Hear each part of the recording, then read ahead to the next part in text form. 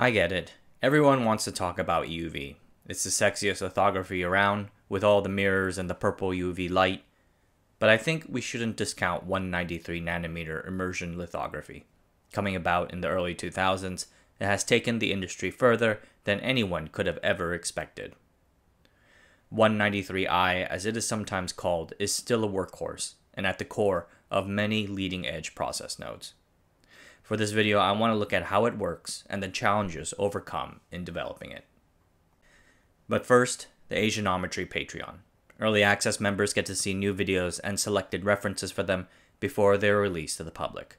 It helps support the videos, and I appreciate every pledge. Thanks, and on with the show. Let us first start with how this whole immersion lithography thing actually works. Previous lithography techniques had an air gap between the wafer and the machine. Immersion lithography replaces that air gap with water, so now you're shooting ultraviolet light through water at the wafer. You have to literally stick the lens into water. Why does this work? A photolithography's attainable structure size is dependent on the resolution of the tool's optics. This resolution, sometimes also referred to as the critical dimension, is calculated using the famous Rayleigh formula. I've discussed this formula in previous videos, but here it is again. Lambda stands for the light wavelength, which is the same. K1 is a process factor with a physical limit, and we are already near it. Immersion lithography improves lithography resolution by increasing the NA, or numerical aperture. It goes from a previous maximum of 0.93 to 1.35 or higher, collecting and focusing more light. Immersion lithography derives from immersion microscopy. It is an old technique that dates back to the 1840s when microscoper Giovanni Battista Amici first started using oil, and after that water, to improve the quality of his microscope images. However, the first proposals to apply immersion principles to lithography emerged in the 1980s. A U.S. patent filed in 1984 by several Hitachi employees talked about putting a liquid between the lens and the photoresist, the part that contains the IC design. In 1985, Werner Tabarelli and Ernst Lobach, working for the American company Perkin-Elmer, filed a patent that had the lens directly sitting in water. Then in 1987, Bern Lin, at that time working for IBM, proposed using it to enhance the depth of focus for the then emerging 249nm lithography. 193 at the time was still in the conceptual stage. In 1989, Hiroaki Kawata and his team at the University of Osaka demonstrated the technique for the first time at a 453nm wavelength. From then thereon, the idea sort of receded into the background as the lithography industry continued on its development pathway.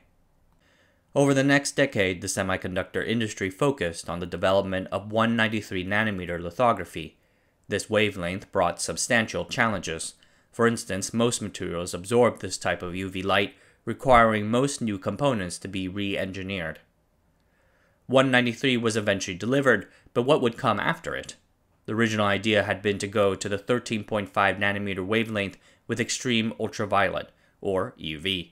However, delays in the technology made this unworkable for the upcoming process nodes. So the industry pivoted towards 157nm lithography, the last possible optical lithography technology. I discussed 157 in a prior video. Progress on the technology was difficult, troubled by substantial challenges. In the summer of 2002, Semitech sponsored a 157nm lithography workshop for the general industry. Dr. Bern Lin, now an R&D executive at TSMC, had been scheduled to do a speech there. As originally planned, the speech was to discuss immersion lithography techniques and fluids to extend 157nm lithography's useful life. Several researchers had tested immersion techniques to extend 157 a few more years. Having done experiments on immersion a decade ago while at IBM, Lin was qualified to discuss the technique. Lin's remarks took a wild turn. In it, he finally spoke aloud what had been on everyone's minds, that the 157nm Emperor had no clothes, and its technical challenges were too substantial to scale. He instead proposed that people apply immersion techniques to the already existing 193nm lithography technology. It would be the first time the industry would transition from one wavelength to the same wavelength. Lin's speech was the ether of semiconductor lithography. About $2 billion across the entire supply chain had already been invested into 157, and now Lin was dropping the sick diss track, and at a 157nm workshop no less. But he was right. Semitech quickly organized another seminar in December where everyone went over the 10 essential hurdles to 193i technology. Tests and experiments were run to see if those can be overcome, and they can. For a while, the industry hemmed and hawed between 157nm and immersion. Then, in May 2003, Intel dropped 157, and the industry soon followed. Everyone pivoted to developing 193i technology fast enough to make the next major process node. Looks like 193nm was back on the menu, boys. 193i sounds like a simple spin-off of 193nm technology, but what you are doing is literally throwing water on what is already a massive Jenga tower of precarious, delicate technologies. New lithography technologies compete based on three market criteria: resolution, which we mentioned earlier, accuracy, and productivity. Resolution and accuracy make intuitive sense. A higher resolution machine can pattern increasingly smaller lines. A more accurate machine patterns without errors. Productivity, sometimes also referred to as throughput, is not so often mentioned, but is just as important. How fast can your machines make wafers? Often measured as the number of wafers processed per hour, throughput is not to be underestimated. One of the reasons that ASML twin-scan machines sold better than their Nikon and Canon counterparts is that they can process far more wafers. A lithography machine needs to deliver on all three. If it cannot do that, then what you have is a laboratory experiment, not a shipping technology. All three lithography makers chose ultra-pure water as their first-generation immersion fluid. The right immersion fluid should not cause physical damage to the wafer, lens, or the applied coatings. It needs to flow freely, cannot absorb too much of the UV light, and cannot be too susceptible to forming bubbles. Ultra-pure water met all of these criteria. Only one other liquid, perfluoropolyether, an aerospace liquid lubricant, was seriously considered to start, but water made more sense. They were already using it in wafer fabrication. The foundries would choose different fluids for later generations of immersion lithography. Lithography makers experimented with a variety of ways to present the water in between the lens and the wafer. In order to keep the water fresh and prevent contamination on the wafer surface, the water has to be constantly moving. First, they considered a simple circulating bath, technically called the wafer-based configuration. The wafer is immersed in a circulating tank that constantly brings water over and under the wafer. Dirty water is constantly being pumped out as new ultra-pure water comes in. It kinda reminds me of a jacuzzi. The single biggest issue with this setup was that you had to fill and empty the whole jacuzzi, bath, with water every time before loading and unloading the wafer. This adds time to the process, slowing down throughput. It also required a substantial redesign of the existing lithography machine's entire routing and setup, which seemed unnecessary. They ended up choosing another setup called the shower configuration. Here, you pump water to flow only over the part of the wafer that is being exposed by the lens. After the lens passes by, a suction picks up the water again. This conceivably works better, and the foundries eventually chose this approach. The showers use less water overall. It can be integrated into existing 193nm machines, and technicians do not have to wait for a bath to fill and empty first. The challenges were how to keep the water flow consistent, how to suck up all the water so that nothing gets left behind, and preventing watermarks, especially on the surrounding area of the lens. The wafer's edges were particularly tricky. Yields at the edge are already half of that of the rest of the wafer, and now when the water pump gets to the edge of the wafer, water can leak through the cracks. Then it can get trapped underneath the wafer, creating a vacuum. If protection and edge inspection tools are not built to prevent water from getting underneath the wafer, then the water can suction the wafer to the tray and suck up contaminants, risking damage. Another significant issue had to do with reducing the number of bubbles, stains, and particles. During the lithography stage, there is a lot of movement. The machine is moving the wafer around as the machine does its light exposures, about 500 millimeters each second. Furthermore, the water is being pumped very quickly through the system, on and then off the wafer.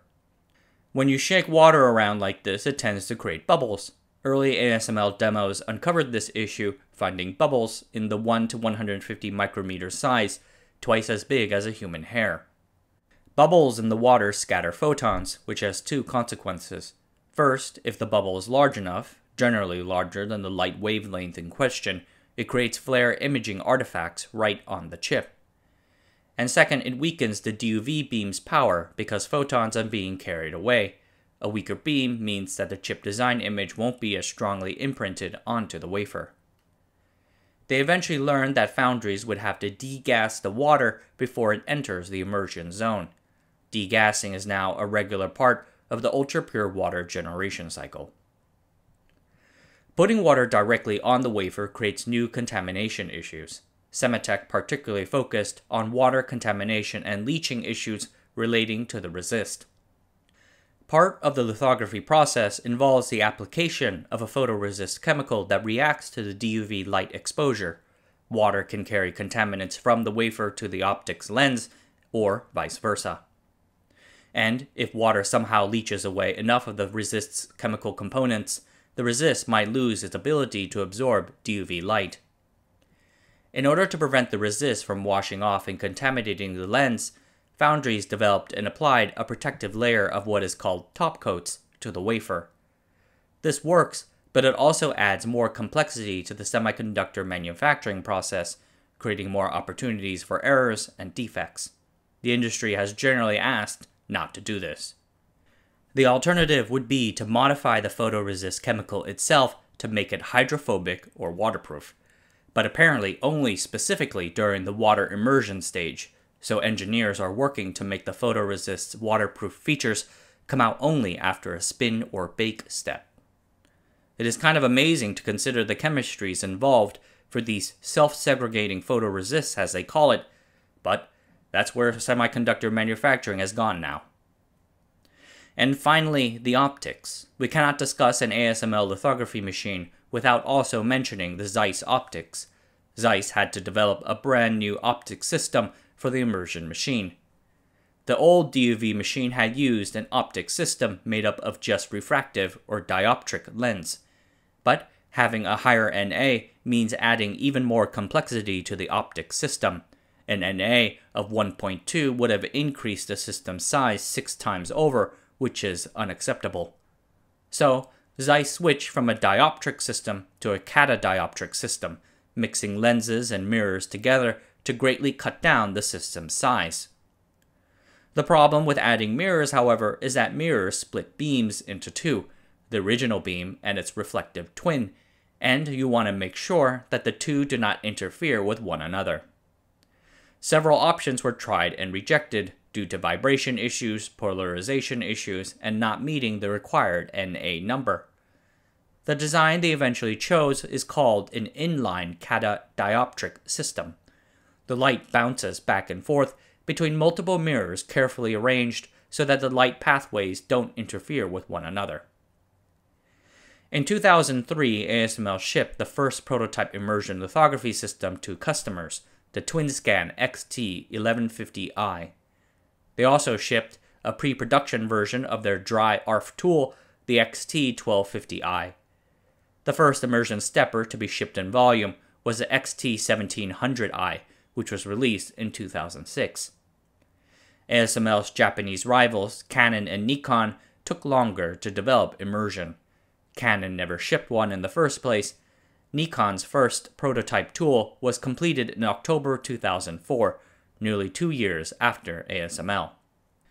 But the race was not over. After the first generation of immersion lithography tools, ASML and Nikon immediately moved to developing the next generations of immersion lithography. These later generation systems raise the NA to as high as 1.92 so that foundries can pattern features down to 40 nanometers.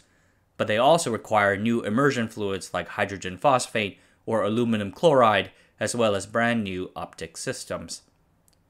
ASML handily won this race, gaining the market share dominance that they are today known for. The leading 193 nanometer immersion systems are ASML's now mature XT1900 series, introduced over a decade ago. In 2010, ASML sold their 100th such immersion DUV tool, an amazing achievement. Having been used in the West for nearly 2 decades now, some people might be tempted to label matured immersion lithography equipment as old or legacy equipment. But the reality is far from that. This is not a mechanical calculator, guys. Modern immersion lithographies can take you all the way to the N7 node. 193i is just one generation away from leading-edge EUV, and there are indications that EUV might never become the workhorse 193i is right now. ASML and Nikon are still refining their latest immersion lithography machines, regularly releasing new iterations packed with improvements. This is still state-of-the-art technology. Alright everyone, that's it for tonight. Thanks for watching. Subscribe to the channel, sign up for the newsletter, and I'll see you guys next time.